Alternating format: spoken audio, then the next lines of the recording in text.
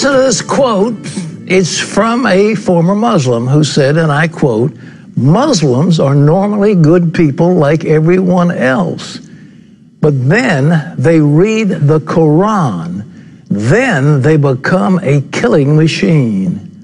The woman who said that knows what she's talking about. She's a former Muslim herself who's now facing death threats for spreading the truth about Islam. Dale Hurd brings us her powerful story from the nation of Sweden. This woman is on a mission. She's not a Muslim, and her Muslim dress is a disguise. Her mission is for Muslims to know what is in the Quran, because she says if more Muslims knew what was in the Quran, more would leave Islam. Mona Walter came to Sweden from Somalia as a war refugee when she was 19. She says she was excited about joining a modern European nation with equal rights for women. But as a young Muslim woman, that was not the Sweden she encountered. In fact, she says it was in Sweden where she first experienced radical Islam on a daily basis. I discovered Islam here in Sweden. In Somalia, you're just a Muslim. You're just born into Muslim country without knowing the Quran. But when you come to Sweden, then you go to mosque. And there is a Quran, so you have to cover yourself, you have to be a good Muslim. Walter says she grew up in Somalia never having read the Quran. So I didn't understand what I was part of. I didn't know who Muhammad was. I didn't know who Allah was.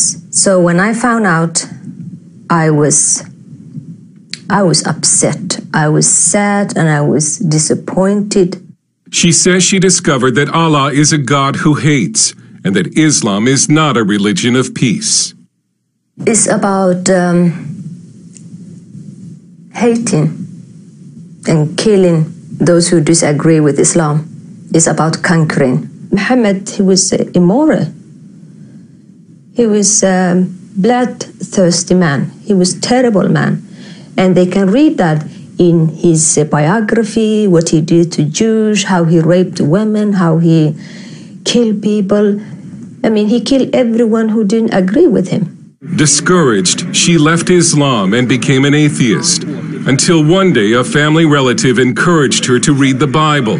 She still remembers the first time she read Matthew chapter 5, verse 44, where Jesus said to love your enemies and pray for those who persecute you. It was very strange for me, love your enemy, because in Islam you have to kill your enemy. Kill your enemy and kill everyone who refuses Islam. But Jesus Christ, it was all about love and peace and forgiveness and tolerance. And for some reason I needed that. She went to see Pastor Faoud Rasho, a Syrian immigrant who ministers to former Muslims in Sweden. She started to believe, and she came to me. That was the beginning of her trusting. I was so happy. I was filled with joy. Then I accepted Jesus Christ. Mona says the Lord gave her a burden for Muslims who still do not know the truth about Islam, and she began to copy verses from the Quran and hand them out on the street to Muslim women. Sometimes they listen, sometimes they become very upset, and I just told that, you know, that your husband, he have a right to beat you if you don't obey him. And say, no, he does not say that. Yes, it says that. I thought that if I tell them about Muhammad and about Quran and this God of Islam who hates, who kills, who discriminates women, maybe they will have a choice and leave. But in politically correct Sweden, Mona Walter has come under attack for simply telling Muslims what is in the Quran. And I've been called Islamophobe, and yeah, you've been bought, you're a house nigger and stuff like that, terrible things. She has also been called a racist. Walter warns that Islamic radicalism is a serious threat in Sweden and says Swedish society should care more about women trapped in Islam. They will think like, oh, we're in Sweden, we have freedom of religion. But Muslim women don't have a freedom of religion. They live under the law of Allah, not under Swedish law. So they will suppose everyone have a freedom of religion. We don't have freedom of religion. It's not for Muslim women. It's for everyone else. She lives under death threats and sometimes travels with police protection. She wanted to show us Muslim areas around Gothenburg, but had to first dress as a Muslim. She believes if she were to show her face, she would be attacked. I never go to those areas just to be in me, just to be in flesh and blood, Mona. I never get out of there alive. I mean, Muslims are normally good people, like everyone else. But when they read Quran, then they become a killing machine. This so-called ISIS or Al-Shabaab or Boko Haram, they're not extremists, they're not fanatical, or they're just a good Muslim who follow the teachings of Islam. The Prophet Muhammad, he did that.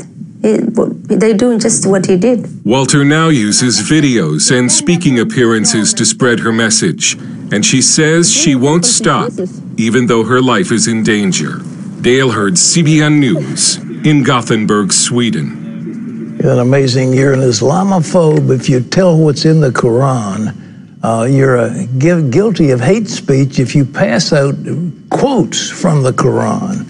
Well, ladies and gentlemen, we're not hating anybody, but there's a little booklet here that has been made available to us called Islam, Religion of Peace or War. It is fantastic. It has direct quotes from the Quran, direct quotes from the Hadith, carefully researched biographical information about Muhammad, what he did, who he was, what he believed, and it's all here. And so it's also beautifully pictorial. It has lovely pictures in it about various places and things.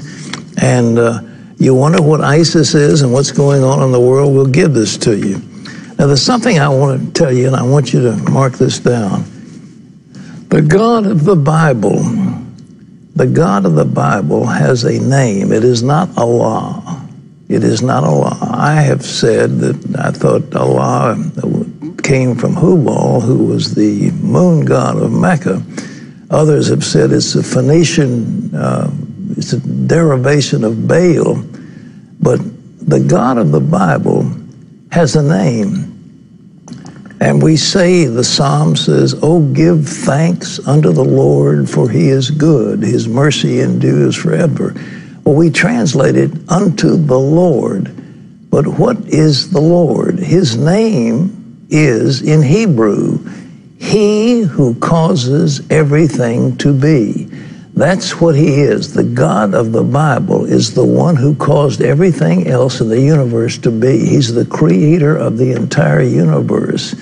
And the name Yahweh is Hebrew, Hiphil, for he who causes to be. It's the verb to be, but it's he who causes, and that's what his name is. So he said, that's my name. My name is he who causes everything to be. I'm not Allah. I am Yahweh. So there's a difference. And the God of the Bible is the one who Jesus Christ called the Father. And he said, here's what the Father tells you. Love your enemies. Do good to them that despitefully use you and persecute you. Pray for those. Pray for them. For then you'll be like your Father in heaven, who does good to the evil and to the just. So just keep in mind when we're talking about those things. But look, we'll give this to you if you want to call in or write in Islam. You need to know this. I mean, this thing is something else. A Princeton survey came out and said Islam is faster growing than Christianity. It's not true. Christianity is the fastest growing religion in the world. Still is. And Islam is not growing as fast as some of these proponents would like to say. Islam, religion of peace or war? What is it? Terry?